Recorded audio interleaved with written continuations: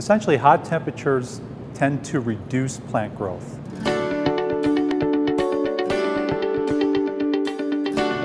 As temperatures warm up, typically plant growth tends to speed up, but there is a point when you start hitting temperatures maybe 90 to 95 degrees Fahrenheit or higher, where plant growth will actually slow down and in some cases even stop. The problem with that is if plant growth ceases, you don't gain the size on the plant, and that can reduce flower production if it's a flowering plant, as well as fruit production on plants such as tomatoes, peppers, and other vegetable crops.